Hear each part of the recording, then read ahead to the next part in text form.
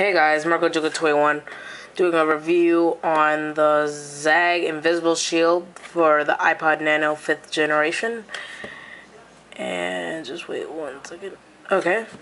And I'm doing a review on this. This is the full body.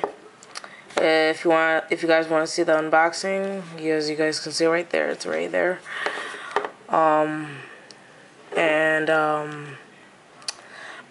Everything's good about it. It's just like these bubbles right here, as you guys can see. But those will clear up soon. It's what's on the instructions.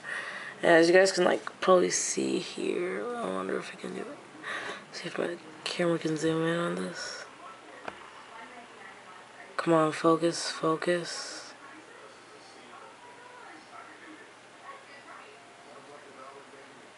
Why aren't you focusing?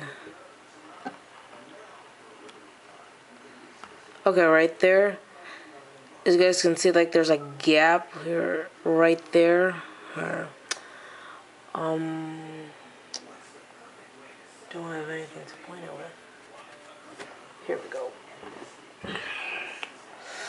As you guys can see, right there is like a gap in between there. So yeah, there's like a gap in between right there and there. Not really concerned about it. I think it's just my fault for putting it in wrong. And it's probably it. Redo number 1, please.